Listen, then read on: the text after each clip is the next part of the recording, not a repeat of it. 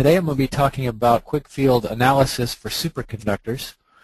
An outline of the talk, QuickField superconductivity basics, and then we'll talk about specifying superconductors in QuickField. Then we'll discuss superconducting plates and hollow superconducting shells, including inductance calculations and flux trapping in hollow superconducting shields. Then we'll discuss superconducting magnetic levitation. Then I will discuss the nonlinear BH characteristics of superconductors. Then we'll talk about coupled magnetostatic and stress analysis of superconductors. Finally, we'll end with superconducting versus permeable magnetic shields. A basic overview of superconductivity. Superconductivity is a macroscopic quantum phenomenon where superconducting electrons are described by a single wave function in the bulk of the superconductor. Here psi of r is the superconducting wave functions of condensed Cooper pair electrons. And another characteristic of superconductivity is we have zero electrical resistivity below a critical transition temperature T sub C. In QuickField, we'll also be modeling the external magnetic fields that are expelled from superconductors. This is known as the Meissner Effect. Also, the superconducting state is abolished by sufficiently high magnetic fields and currents, where we can model that using nonlinear BH characteristics in QuickField. So London's equations predict that magnetic flux is expelled from the interior of a superconductor except for a very thin layer, about 50 angstroms. So we say that the superconductor exhibits perfect diamagnetism, as illustrated here, where you see a superconducting region and the magnetic field lines are expelled and they do not penetrate the interior region of the superconductor. So we'll be modeling the Meissner effect in QuickField as well. It's possible to model superconductors in 3 modules inside of QuickField. The first that we'll be working on today is magnetostatics. However, it's also possible to model superconductors using AC magnetics and transient magnetics modules in QuickField.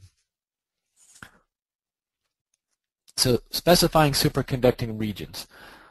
The appropriate boundary condition is zero normal flux density on simply connected superconducting surfaces. That is, superconducting surfaces that don't have complex topology with holes or other features. This condition can be applied implicitly by choosing the relative permeability of the superconductor to be nearly zero. For hollow superconductors, it depends on whether the superconductor is cooled in a zero field or cooled in a finite magnetic field. So let's go ahead and look at a problem in QuickField using boundary conditions to specify the superconductor. In this problem, I have a solution region described by the 4 boundaries that you see here, and we're going to establish a uniform field inside of these boundaries here, and there's a single edge here that's going to be our superconducting disk. Okay, so the air region here has a permeability of 1. This is a relative permeability of 1, and that's for air. The edge labels, the bottom edge here, is assigned 0 tangential magnetic field. So the magnetic field lines will be coming in normal to this boundary here, as well as the top boundary also has 0 tangential magnetic field, whereas the left is assigned -1 Webers per meter, and the right boundary has 1 Weber per meter. So we just assign a opposite vector potential boundary conditions on the left and right sides, and that'll establish a uniform magnetic field.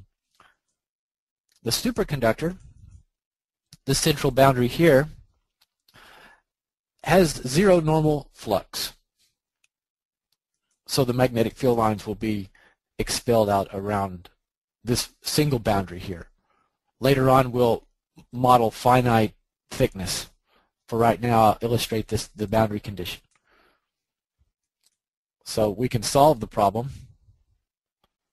It's already been solved once, but we'll go ahead and refresh it here.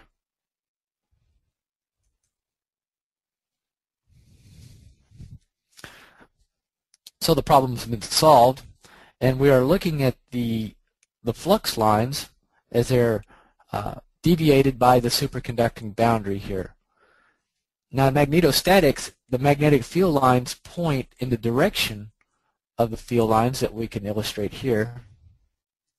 So these are the vectors of magnetic field. In electrostatics, electric field lines are perpendicular to lines of equal potential, so it's different than in electrostatics. Also, we can look at the magnitude of the flux density, and you can see that there is a region of screened magnetic field in the central region, whereas the magnetic flux is enhanced at the edges of the superconductor here.